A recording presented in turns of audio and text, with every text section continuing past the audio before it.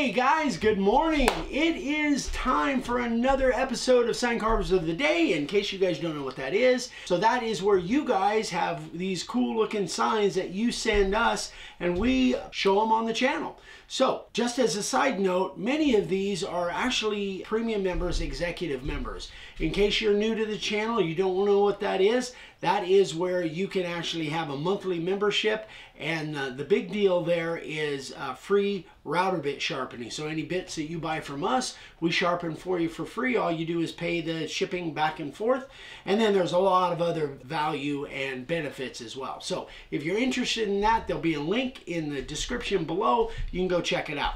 Anyway, all right, let's jump right into it. So this is December of 2022, the 11th through December 21st. So if you guys sent me a picture in that time frame, it should be in this group. If it's not and you did send it, then be sure and let me know. Maybe somehow I got it mixed up or whatever. But when you do send in pictures, keep track of the dates that you send them to me, and then that way in the title you'll know where your picture should show up.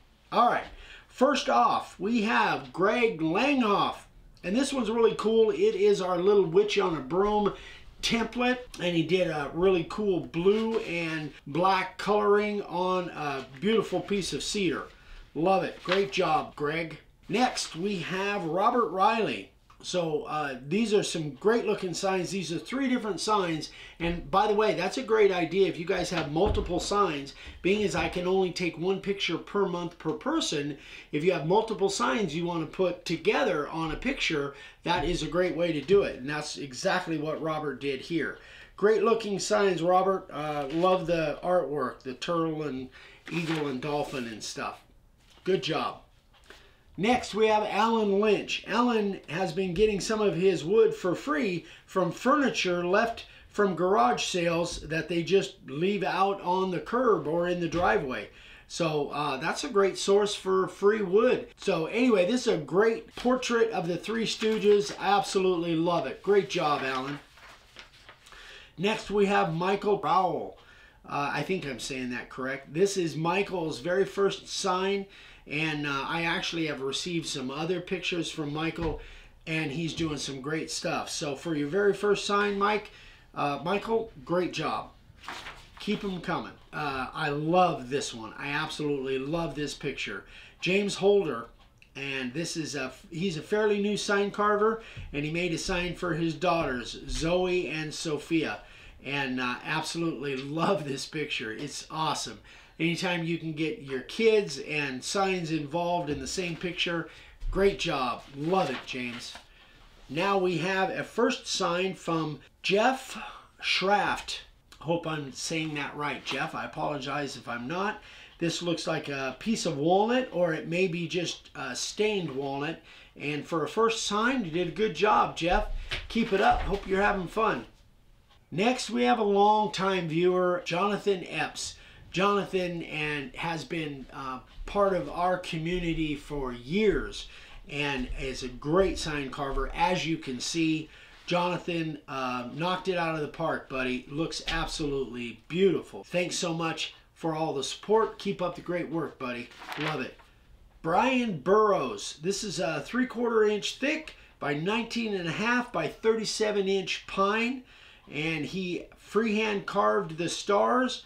And I think he did a fantastic job. The flags are very, very popular. Great job, Brian. Hope you're selling some of those.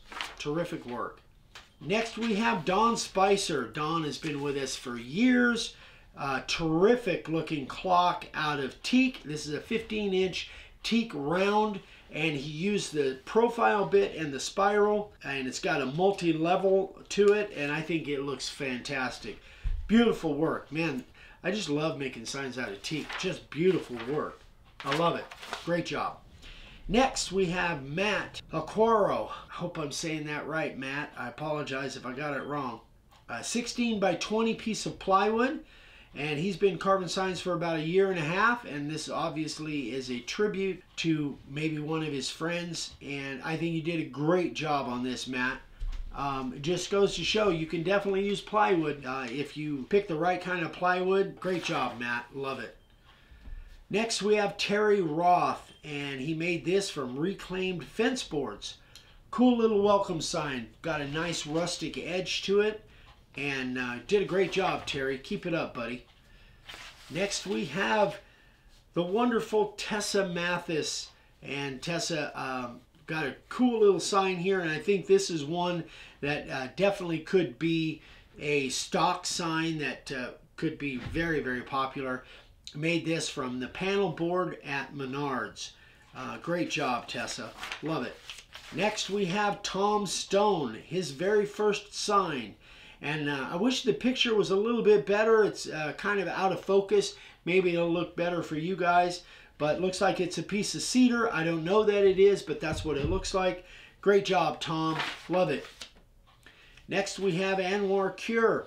And this is a firefighter recruit class flag, and just looks spectacular.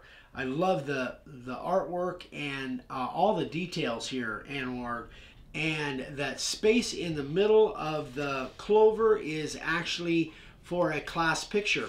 So terrific job. And I think this could be another item that that actually could sell really well. Next up we have D. Ginkle. And this is a piece of black walnut, and it actually is a box. It's an urn, and it's 8 inches by 8 inches by 10 inches with some beautiful artwork on it, and just fantastic woodworking. D, you did a great job. Looks like a beautiful finish. I absolutely love it. Terrific job mixing fine woodworking in with your routing. Great work, D. Next we have Roger Cowart. And this is his first sign ever for his grandson, who is 6 years old, Ethan. And I think it just came out great, Roger. I'm sure Ethan absolutely loves it. I think it's probably really popular with Ethan and his friends. Next, we have David Schultz. Now, this is spectacular. David is one of those guys that is mixing his routing with his power carving.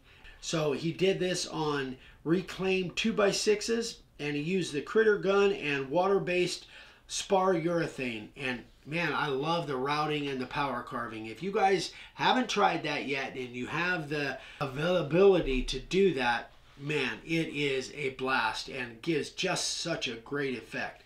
Great job, David. Love it. Next, we have a longtime viewer, Pete Alvarado, who actually came to one of our seminars over here several years ago. This is 16 by 36 teak, and this was donated to an auction to raise dollars to support retired sheriffs' working dogs to help with medication surgeries, and food costs. Awesome work. He raised $1,300 for this sign, which is spectacular.